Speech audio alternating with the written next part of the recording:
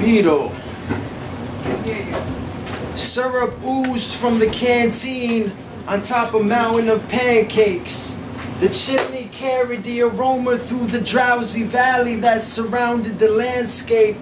A beard of brothers yawned, burly, grizzled, and groggily, making sounds that a bear makes. Coffee is ground into a man-made mini oil spill, a fountain from her fan blades. Mother and her cubs toss and turn down in the spare caves, while the hounds wait, howling and serenade. The fly fisherman's laurel skips, skimming, rippling into the mouth of a trout of 7 shades. The butterfly drifts with finesse and grace, in and out of the November rays. The sparrow barrels in and pounds the suspenseful space, penetrating, weighing less than an ounce of aggression and rage. These trees are 70 to 80 years old in this adolescent stage. They are at an evanescent age, susceptible to this tiny insect which has spread the plague. Swarming clouds of insects prey upon these trees like they are being drowned in pepper spray.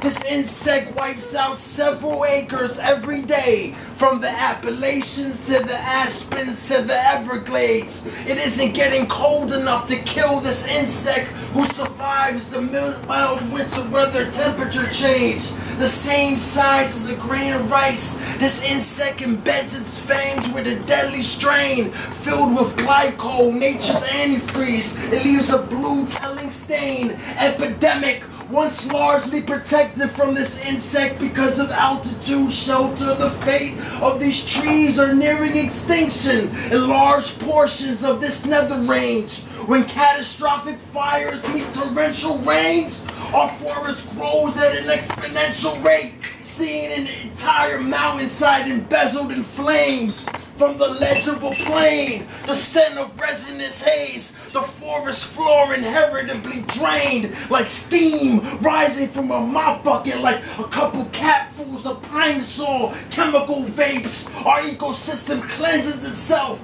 of its insect skeletal frame. If a tree falls in the forest and no one is around to hear, does it not make a sound? Does it not register? Wait.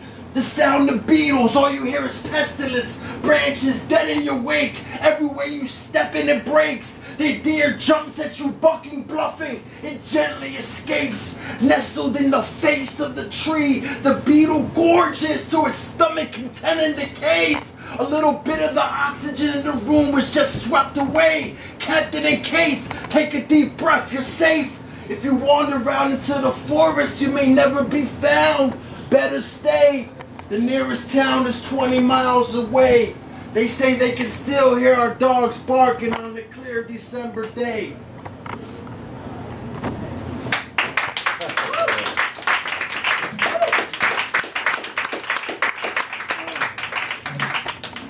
Gladiator. 1 minute and a half. The spear spiraled with a splintering twist, curving into the clouds and whirling down with a merciless sound. Perched in the lounge, the emperor observes the murderous crowd, motioning to his spectators, surging devout, golden goblet quenching the thirst from his mouth, a slave weaving a leaf over the perfect crown, fanning the sweat dispersed from his perked up brow. The emperor is learning about a gladiator re-emerging with a certain clout. Shackled in chains, he's worthlessly bound to a dirt mound, furiously frowned. Behind the Colosseum curtains is concernedly foul the reoccurring growl of lion, tigers, and bears circling, unnervingly roused. Vermin scurry around, merchants lurking in subservient gowns. Slaves pick up on the vibration through the earth's diverging ground. The gladiator churned his joust into the lion that squirmed and pounced. His claws irkingly gouged, blood squirting. The crowd went berserk as the proud cat lay in the corner hurting. The howl as the gladiator hurled his joust into the tiger that purringly prowled. He purposefully plowed his weapon into a side of the bear's neck, curbing the sound, inverting its snout. The emperor smirked, wow. From the lofty Colosseum box seats, he yearningly shouted into the turbulent sound. The gladiator worked the crowd until the reverb astounded, twirling his joust at the emperor, shirkingly crouched. Slave, are you not sane? The emperor sent out his surgeons who herded around the gladiator, converging and scowled. You worship and bow. The gladiator reverses the Persian's joust, jerkingly jousting into the armor suits, lurkingly slouched, slurring with blood squirting from their blurting mouths. They gurgle and drown, blood curdling now. The gladiator is exerted, cursing his town, who chant his name like rehearsing a vow. The emperor, stunned by this merging, affirming vouch, unanimous, the concurring house blurts out. The Colosseum torches burn profound, in the kerosene they were doused and whirled around. The thirsty crowd repeats the gladiator's name disturbingly aloud as the emperor looks underneath the birds and shroud. The urging crowd urged aloud as the emperor sat through a third denouncement, impervious to the blurring slur of ouch, ouch. The gladiator prepares himself for the worst, ouch. But the emperor assertively allows the gladiator to fight another day after a superb bout, earning the clout. The emperor still passes judgment on the gladiator with his thumb